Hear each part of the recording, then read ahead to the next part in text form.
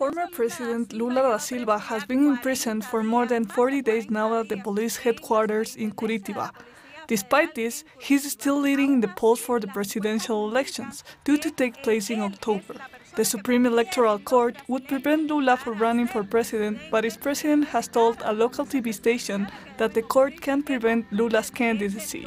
The Workers' Party has said on several occasions through its leader, Gleisi Hoffmann, that Lula is their only alternative because that's what the party wants, and that's what the Brazilian people want.